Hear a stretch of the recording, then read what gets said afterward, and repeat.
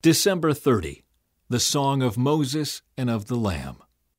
Then I saw in heaven another marvelous event of great significance. 7 angels were holding the 7 last plagues, which would bring God's wrath to completion. I saw before me what seemed to be a glass sea mixed with fire, and on it stood all the people who had been victorious over the beast and his statue and the number representing his name. They were all holding harps that God had given them, and they were singing the song of Moses, the servant of God, and the song of the Lamb. Great and marvelous are your works, O Lord God the Almighty. Just and true are your ways, O King of the nations.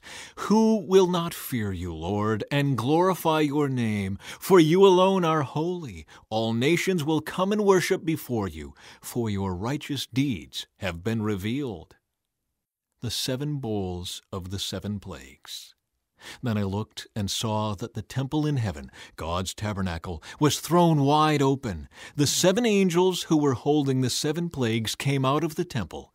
They were clothed in spotless white linen, with gold sashes across their chests. Then one of the 4 living beings handed each of the 7 angels a gold bowl filled with the wrath of God, who lives forever and ever.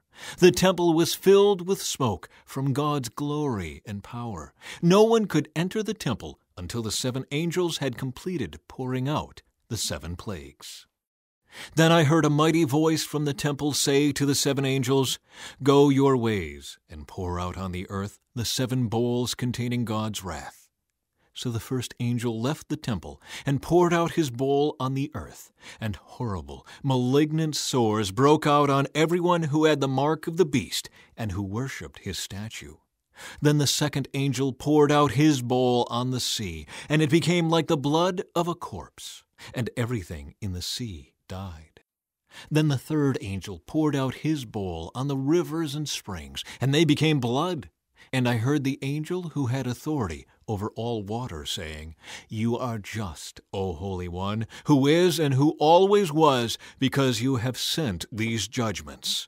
Since they shed the blood of your holy people and your prophets, you have given them blood to drink. It is their just reward." And I heard a voice from the altar saying, "Yes, O Lord God the Almighty, your judgments are true and just." Then the 4th angel poured out his bowl on the sun, causing it to scorch everyone with its fire. Everyone was burned by this blast of heat, and they cursed the name of God, who had control over all these plagues. They did not repent of their sins and turn to God and give him glory.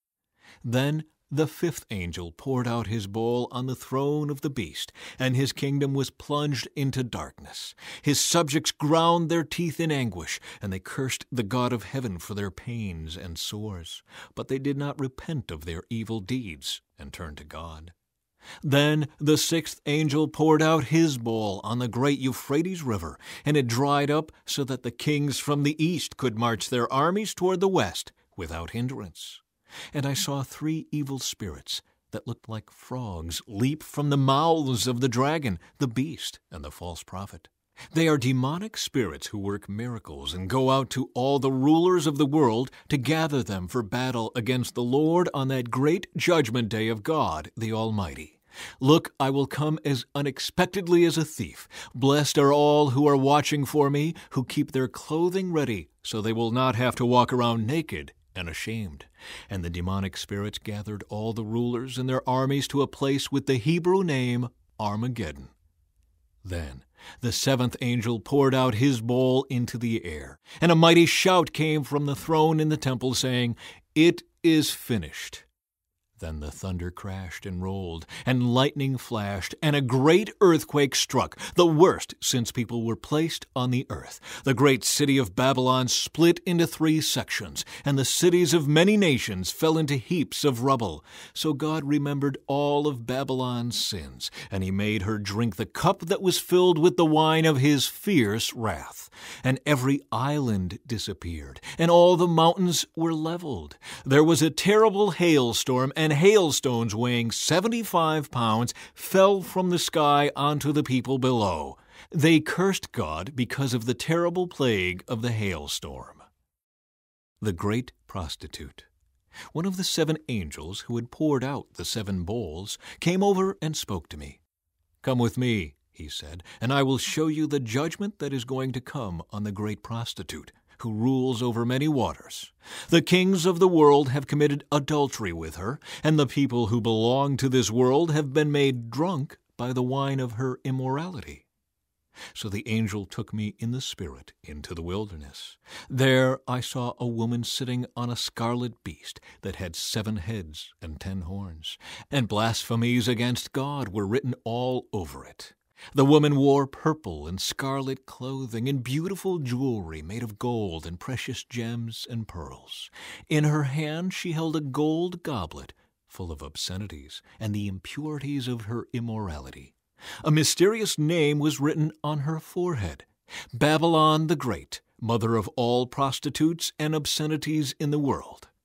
I could see that she was drunk with the blood of God's holy people who were witnesses for Jesus. I stared at her in complete amazement.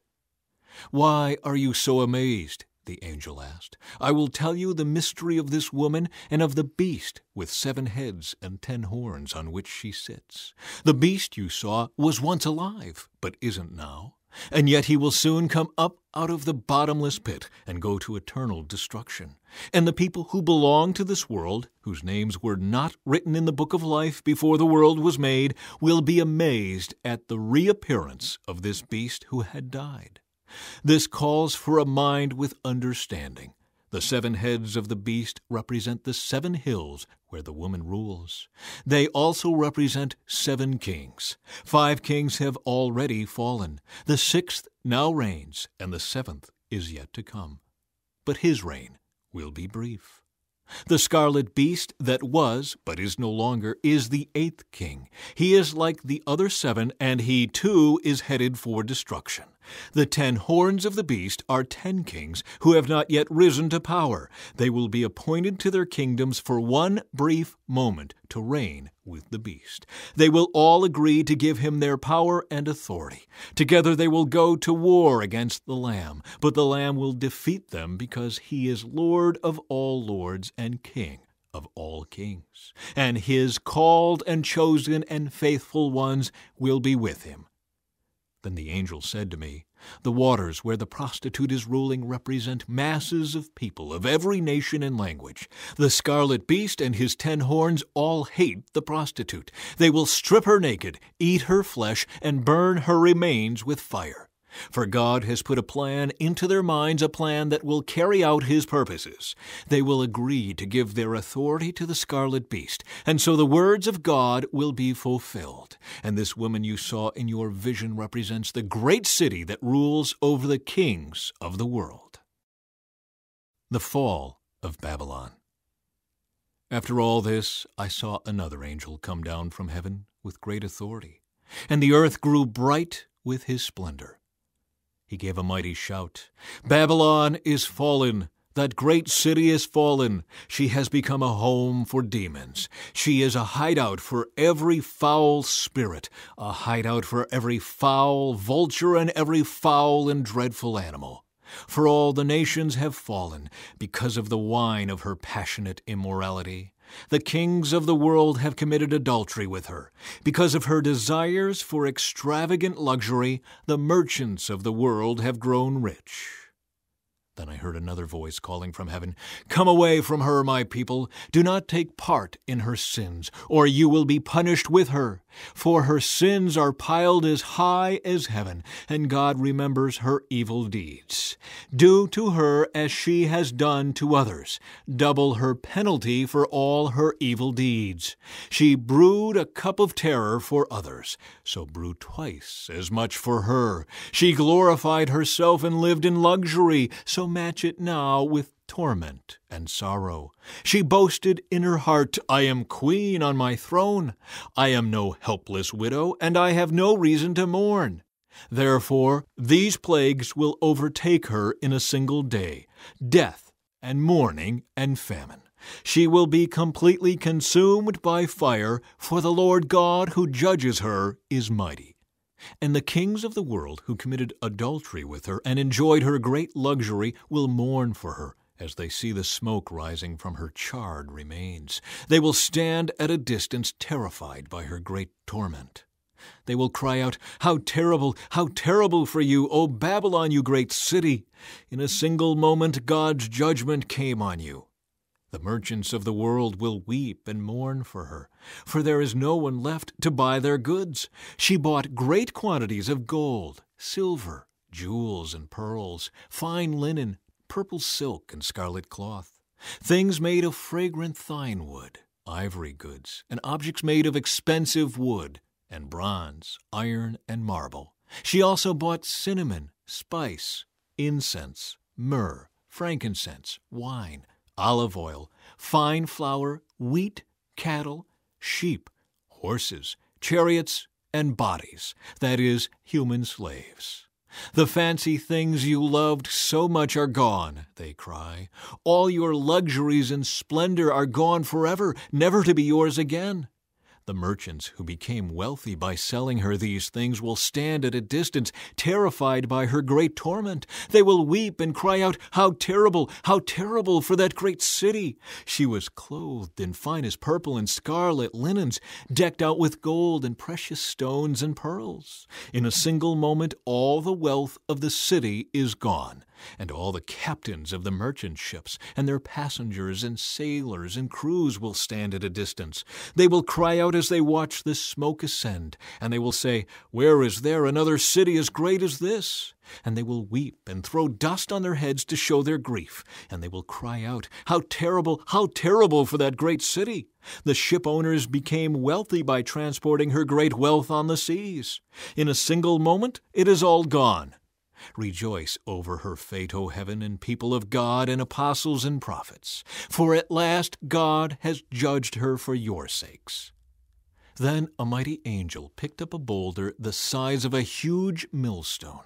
He threw it into the ocean and shouted, just like this, the great city Babylon will be thrown down with violence and will never be found again. The sound of harps, singers, flutes, and trumpets will never be heard in you again. No craftsmen and no trades will ever be found in you again. The sound of the mill will never be heard in you again. The light of a lamp will never shine in you again. The happy voices of brides and grooms will never be heard in you again. For your merchants were the greatest in the world, and you deceived the nations with your sorceries. In your streets flowed the blood of the prophets and of God's holy people, and the blood of people slaughtered all over the world.